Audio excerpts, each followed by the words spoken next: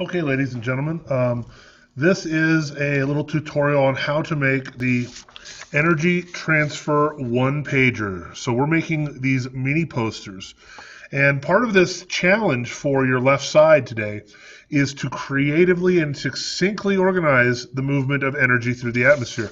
And that is your challenge. You're limited to a single piece of paper, only one side. So your challenge is to fit all of this information. So that's 8 bullets, and some of them require you to do more than one thing, to all fit in this amount of space. Now, I prefer if you use a nice blank piece of paper, like this piece of printer paper. If you only have a single piece of lined paper, that's acceptable. The other thing you're definitely going to need is some colored pencils. I've got the deluxe kit. I know some of you just have the standard 10 or so different colors, but you're definitely going to need as many of them as you can get your hands on. And we're just going to go through these instructions one at a time. I probably won't do all of them here because that would take me half an hour or longer, which is kind of what you're expected to do. But I will make sure I describe all of them and show you how I'd go about them. So remember, mini poster, get it to fit. That means eye-catching. That also means informational. It's a combination of the two. So first off, we need to title the page appropriately and creatively. So hopefully you have your instruction sheet open while you are doing this, whether it be open on a computer or printed out next to you, whatever that happens to be.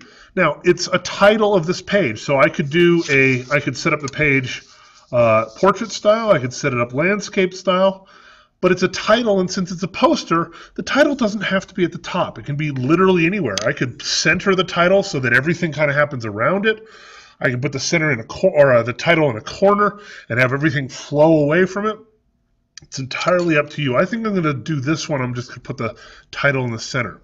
If I think about today's lesson, it was all about how energy moves through the atmosphere. And we're talking about conduction and convection and radiation. Hey, so okay, what does that have to do? It has to do with heat. It has to do with the atmosphere. So what kind of creative title can I come up with? Now, I will tell you, those of you who are watching my video, no cheating. You may not copy my ideas. So if you watch this video, you're going to have to come up with a different creative title than I come up with. Let's see, what am I going to come up with? I'm going to say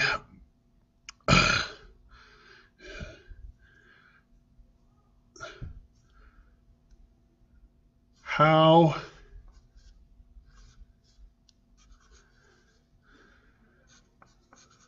the atmosphere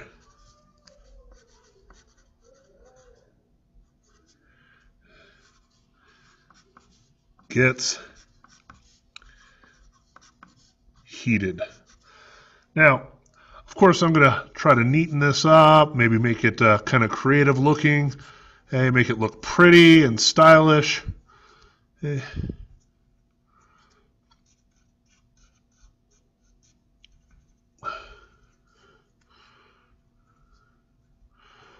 it all beautiful. Now, I don't want to keep you here the whole time that I'm doing all of this stuff, so I'm going to stop in the middle of when I'm making improvements, so I may not always finish mine. You obviously will. And then please feel free to pause the video while you do the work and I continue on the instructions. So if I just stop here, I'm going to stop here. Notice how I'm kind of making it beautiful and nice. You'd obviously finish yours. I'm just stopping right here. Next, create a symbolic border. So I want to put a border around the entire page that somehow symbolizes heat. Now, I could use a variety of symbols. I could do each side a different symbol itself. I could do all sorts of different ways about doing this. I could do the same symbol repeated all the way around the whole thing. It's entirely up to me. I could do a bunch of little symbols. I could do 4 big symbols, but I'm creating a creative border. I don't know what I'm thinking about. Here's what I'm thinking about. I'm feeling kind of creative today. I'm going to do 4 different or maybe 3 different symbols. So I'm going to put remember the primary source of energy in our atmosphere comes from the sun. So I'm going to make my little sun up here in the corner. So I'm only going to do like 1/4 of the sun, maybe less, based on what I'm seeing here. So that's what my border. And again, no cheating, no copying mine. This is what I came up with. You got to come up with your own. That's what you get for watching the video rather than just reading them. And so I'm going to make little sunbeams coming off my little sun right here. Maybe if I'm feeling a little happy, I might make a smiling sun. And then I'm going to make these, this sunbeam stretch all the way down.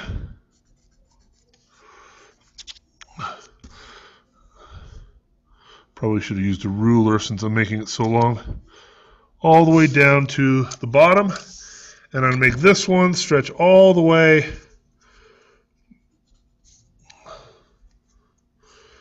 across the top.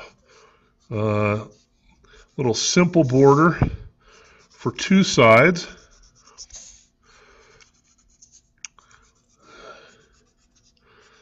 Now, what do I do for the rest? Now, that's a good question. You know what I was thinking about doing is I was thinking about doing a little bit of ground down here across the bottom. So maybe a little bit of a green grassy field. Little green grass growing up here. Maybe I'll put some flowers on there later on and things like that. But this isn't the main symbol. I'll make a couple of them here. Green grassy fields. Little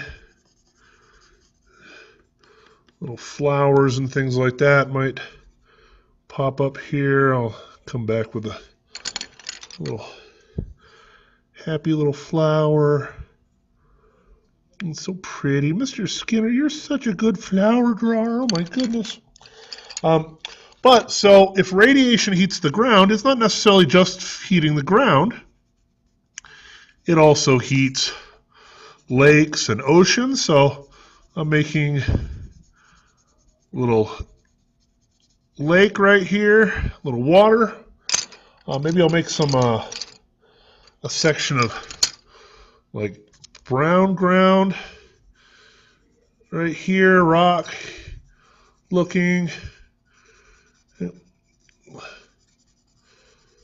Throw a couple of rocks here on this, whatever it happens to be.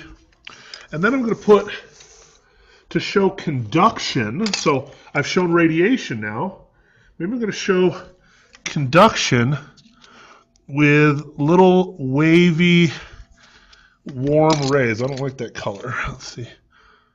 Maybe little warm heat waves coming off of the bottom here. Now I got to be careful. Silly alarm. I got to be careful I don't take up too much space. But I've got little warm heat waves to show, oh yeah, there's conduction happening down here. So after the ground gets heated, touching the air causes the air to get heated. Absolutely. So that leaves me one side left. Well, if I'm talking about my 3 different forms of atmospheric heating, the first one was radiation, the second one is conduction, the third one is convection. And with convection, cold air sinks,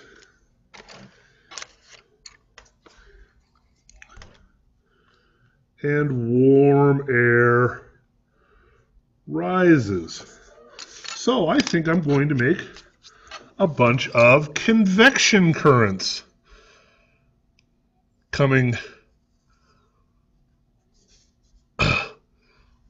up my page, showing warm air rising,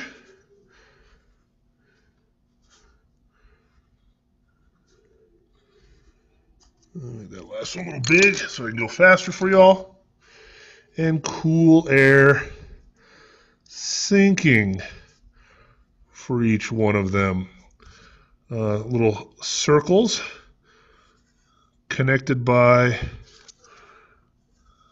arrows of convection.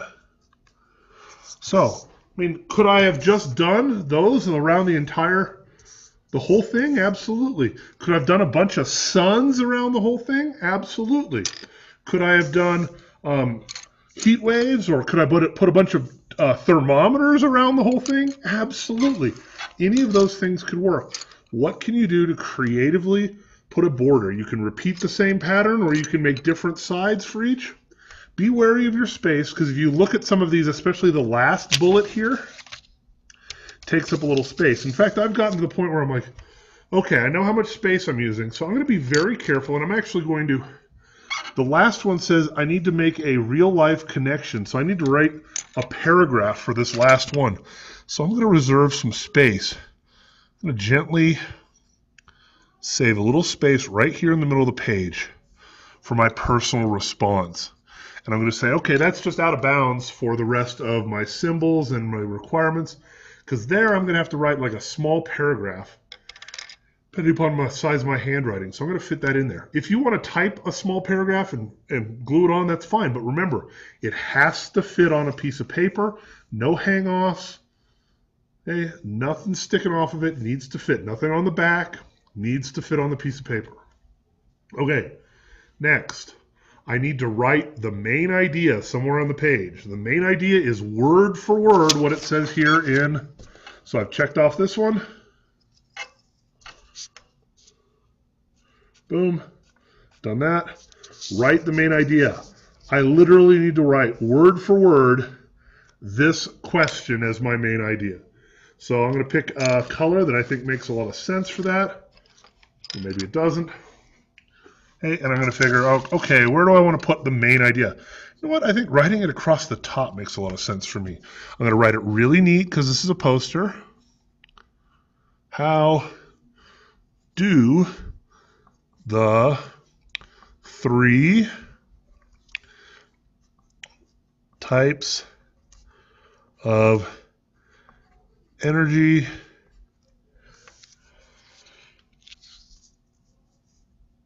transfer heat? How do the 3 types of heat transfer heat the atmosphere?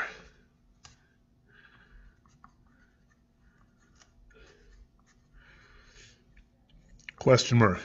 That's not too bad. If I'd redone it, I might have shifted it maybe a half a centimeter over here if I'd planned better. But I have to have that word for word, and I wrote it as neat as I can. You guys can probably write it even neater than me because I'm going kind of fast. So that's number 3. I need to create 3 images. Now, I will have some students who will print off simple little clip art or something like that that in some way connects to this concept. But I need to create 3 images on my page that have to do with heat transfer in some way. And if you go back to the notes, you'll notice that it's filled with pictures to give you some ideas. By all means, use that. So I'm actually thinking about making a nice little image right here on the side of my page. I'd do this neater with a ruler if I had the time, but since I want to make sure that you don't spend the entire time just listening to me, I'm going to create a nice little thermometer.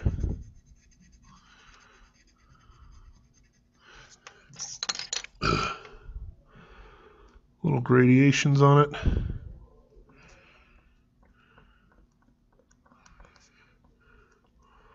Obviously, it's a poster. It should be high quality work. I'm doing this quick for an instructional video. Okay, what else could I do as far as ideas for my illustrations? Well, one of the things that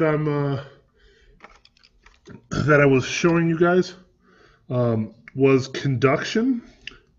So I can make a little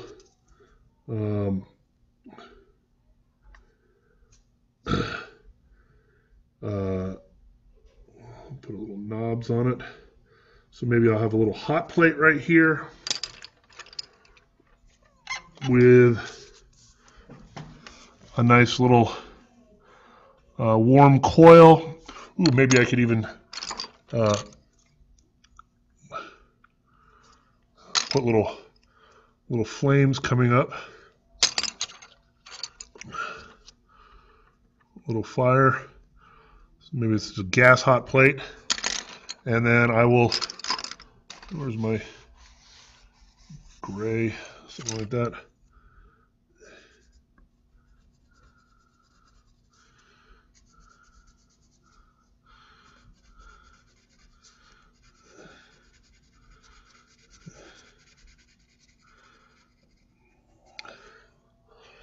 I've got a nice little cooking pot here. A little steam coming up off of it. Nice little cooking pot. Hey, I need one more. I've already used the sun in my corner, but I mean radiation does come from the sun, so an image I could use could be the sun very easily.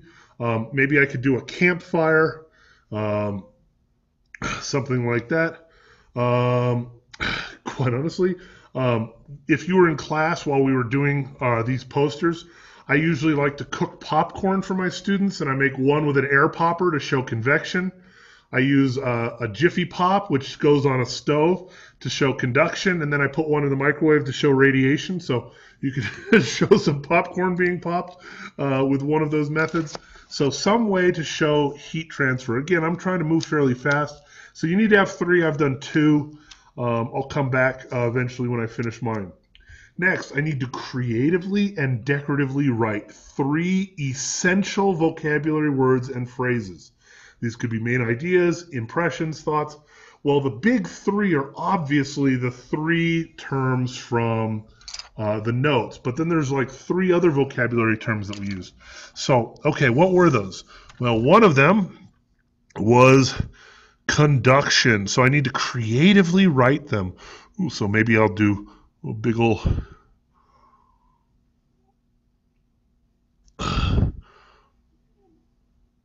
bubble letters. I got to kind of plan this out. And there's convection, I guess. Rather than conduction seems to be what I'm writing.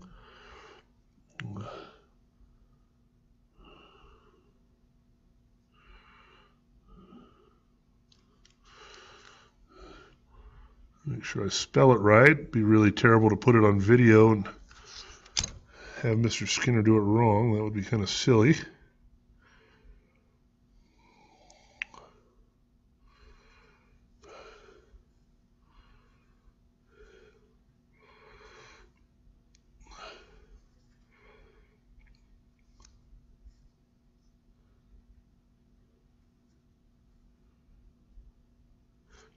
There's convection. I've written 1.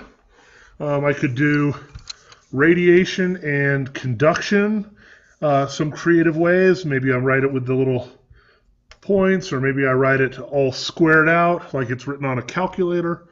Some creative ways to write 5 of them.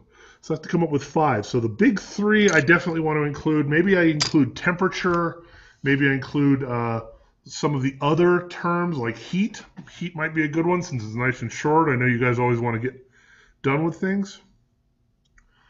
Next, I need to go back into my notes. It says, and the next one is, just crossing these off. So I need to make sure I do all 3 images. I need to do 5 vocabulary words, but I've done 1, but I'm trying to go fast enough for y'all.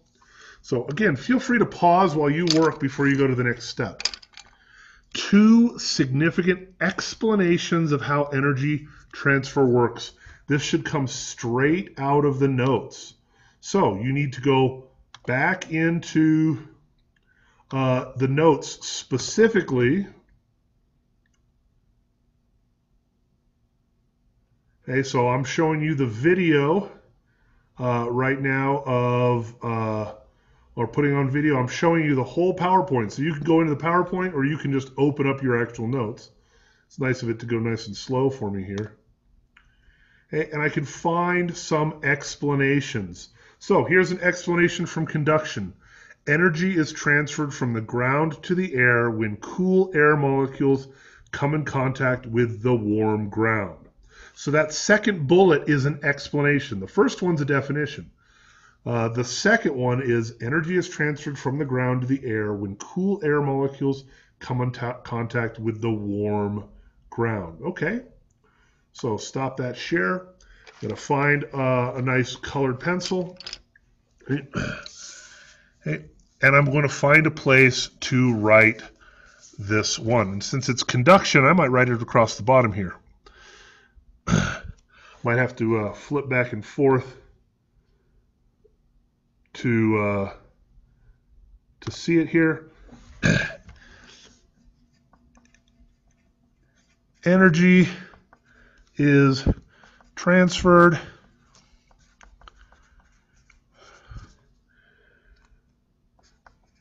from the ground to the air when the cool air molecules come into contact with the warm ground. Now, obviously, you should be writing neater than I am. I'm just trying to show you that I'm putting it all on here. So, obviously, I've still got a lot of empty space, but again, I need to add one more image. I need to add 4 more vocabulary words. I now have to write one more of these significant explanations from my notes. And next is I need to write 2 Costas questions and their answers. And the Costas questions have to be level 2 or higher. And we usually stay at level 2. Right? Okay, so maybe my Costas question is quite simply, and I'll write it up here. What is the difference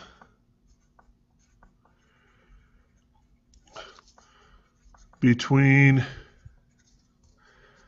heat and temperature? Well, I saw heat and temperature in my notes. So level 2 would be to compare those two or contrast them. So I've written my Costas questions.